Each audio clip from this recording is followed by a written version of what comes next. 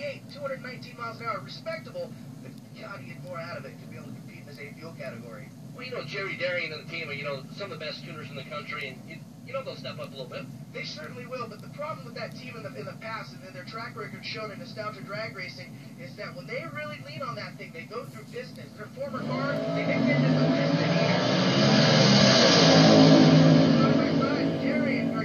Chris is going to drive away that Jerry Darian tuned car, and does not improve on his earlier run. Yes, so it does, but excuse me, at 1,000, 657 at 218 miles an hour. He is going to stay number 6 qualifier. Mike Burskin does a 701 at 199. He slides up one qualifying spot to number 9. You know, we were talking about the increment.